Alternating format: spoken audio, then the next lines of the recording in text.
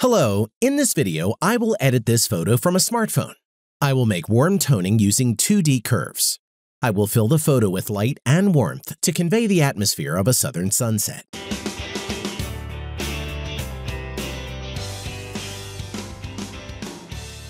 I will work with the image with special curves before moving to 2D curves.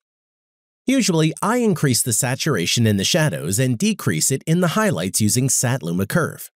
But for this photo, I will do the opposite. I'm going to add sunlight reflection in the hall and on the chandeliers by increasing the saturation in the highlights. Now I'm going to lighten the saturation areas of the image using Luma Sat curve. Since I made highlights saturated, I will highlight the highlights even more this way. Here's what happened.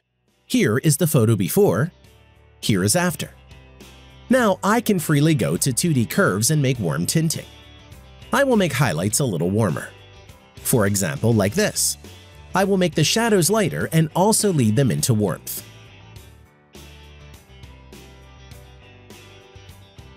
Here is the image before, and here it is after.